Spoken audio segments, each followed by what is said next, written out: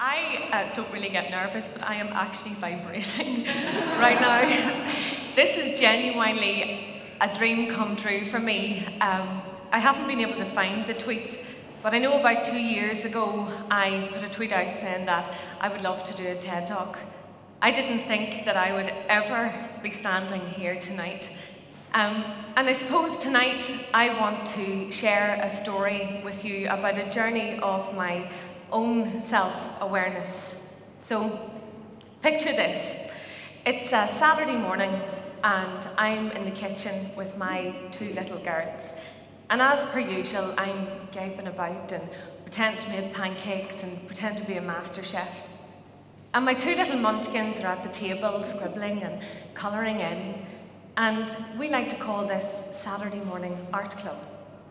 So as soon as the pancakes, obviously layered in syrup, are scoffed, we wipe the sticky fingers and it's time for the big art reveal. And my youngest, Ailish, produces this. Really cute. This is me taking our gorgeous Gracie for a dander. And unfortunately, we lost Gracie 3 years ago to cancer. And as we reminisced about what a beautiful dog she was and the great crack that we had with her, I started to look at the picture and I said, Ailish, is this a little poop bag in my hand? And she looked at me and she went, Mummy, it's your phone.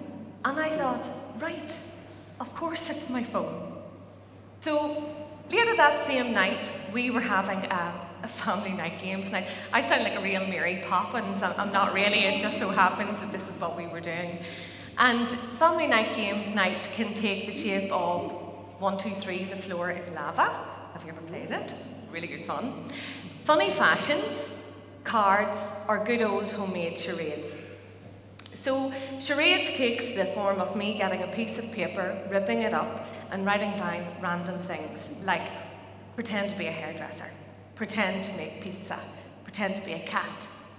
So it was Ailish's go, and she picked the little piece of paper out and she looked at it, nodded her head confidently, sat it down, and did a thing like this. And in 2 seconds, Aoife Lily, being mummy!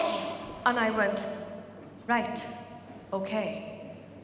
So folks, I stand here before you and say that my name is Naomh McElhatton, and I am an addict. It all started as social, infrequent usage, but now, for the last 3 years, I have been a full-blown addict. I am addicted to my smartphone and to social media.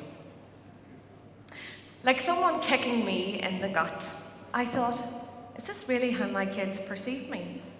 Here I am on my crusade as a single mummy to mould these girls into socially confident, conversationally literate young girls. And they think I am this moron with my head buried in a screen.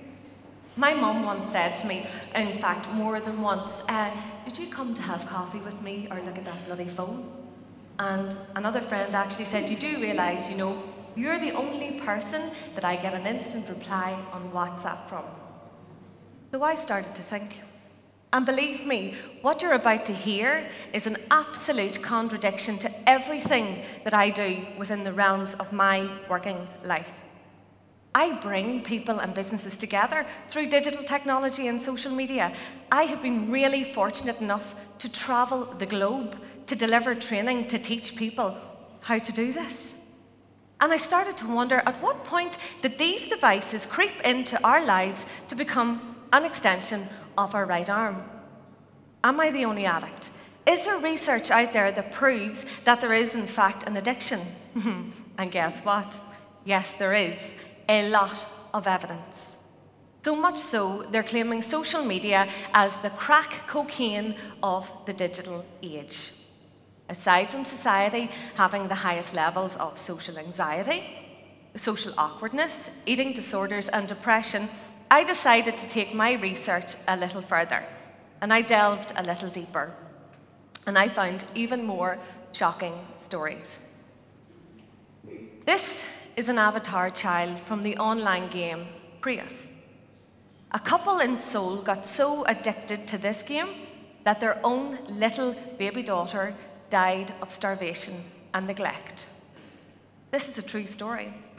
They got so engrossed in this game that they were spending up to 12 hours a day in a cyber cafe that their own gorgeous daughter died of a consequence. And we all gasp and think, oh, that's not real. But it is real. But in 5 minutes from now, we move on and get on with our life. When did this become socially acceptable?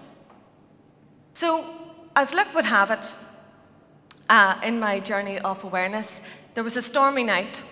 And whatever happened, the aerial outside, it disconnected from the TV, and it wasn't picking up the channels. And because I'm obviously so addicted to my phone, I don't watch TV, so I didn't fix it. And I also cancelled my broadband contract at home as well, because I have a little wireless dongle that I use, and I have 20 gig on my phone. So I couldn't justify the spend. But here's the amazing thing. My girls didn't come looking at the TV in the living room. They didn't come crying, saying, can we get on the iPad? There was none of that. They went outside and they played with their friends. And when the weather was crap, they came inside and they played with their toys. And we built our little bridge in the house with not having broadband connection because we didn't miss it, nor did we need it. But here's the thing. They get their YouTube and 7 Supergirls fixed when they go to their daddies, so it's all right. So, this is a beautiful place in Portugal, and we went on holidays there this year, and I'd ordered, obviously, a transfer from the airport to the villa, and of course, me being me, misorganised, OCD, onto the phone, tapping the address in to see how long it was going to take to get to the villa. I'm on holiday. Aoife Lily taps me and she says, Mummy, what's that over there? Now, I'm so busy typing in the address, I say, sorry, what's that? And I looked up and I thought, there's the sun. I'm in the stunning Algarve and I'm sitting like a plunker, putting in the address to see how long it's going to take. So I pulled Aoife Lily in here and Ailish in here, and we looked out the window and we talked about all the beautiful scenery that we could see, and we talked about the crack that we were going to have in the water parks and in the pool and all of that. So a quick tip, folks, look up and look out, because the journey is going to take as long as it's going to take. So, you know when somebody quits the cigarettes and they kind of become like the Antichrist of smoking? Well, I kind of became like this on my days of my digital detox. And I was standing in a supermarket ready to check out with my groceries, and this young girl at about 14 stood there like this. And me, in my newly aware state, I tapped her on the arm and I said, excuse me, pet. I said, you couldn't just move over there and let me put my groceries through. And she said, that's the response, and sulked over to the wall. And I looked, and her mother was at the other end of the checkout in a cold sweat, packing the bags and the groceries for her beloved family. And I wanted to say, could you help your mummy?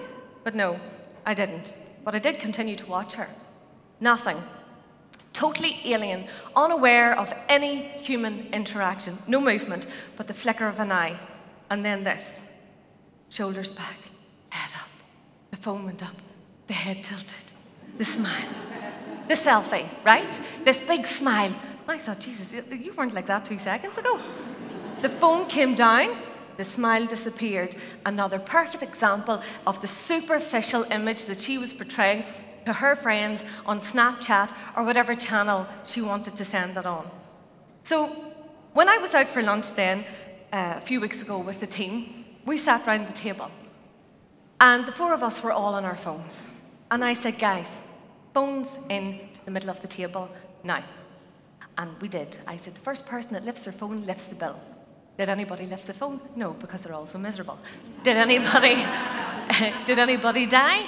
No, nothing happened. But what did? We had a great catch-up, a good laugh. Even if it was only for 45 minutes, it was great. So why are we doing this to ourselves? We need to become more aware. And just when we talk about human interaction, even dating has gone to pot. If you're looking to find your new partner in crime, it's all Tinder, Bumble, Match.com, Plenty of Fish. TED Talk. I could give you a Bill, Bob, Sam, Nick and Tom talk, right? I've heard all of their gripes and groans. I've heard all of their amazing accolades and achievements. I've heard about every dating disaster, every psycho, and every lunatic they've ever gone out with. But guess what? They keep coming back for more of the same boring conversation. Where are you from yourself? Is it nice weather where you're at? What do you work at? I've got so bored trying to tell people what it is that I do. I lie now and I say I'm a cardiologist, and it seems to go down really, really well. Have you been single for long? What are you looking for yourself on here? And I'm like, well, you know, Einstein, there's no flies on you. And then another clinker is, how tall are you? I'm thinking, what does that actually matter? Because in a matter of moments, this conversation is going to end. We're never going to meet. And aside from your photographs being 10 years old, and in reality you're 5 stone heavier, we still continue with this monotonous script. I got so bored with these conversations. I decided it was my duty to help these guys. So I offered them some advice on how to talk to women. They have totally lost the art of chivalry. So I thought it was my duty to teach how to talk to women.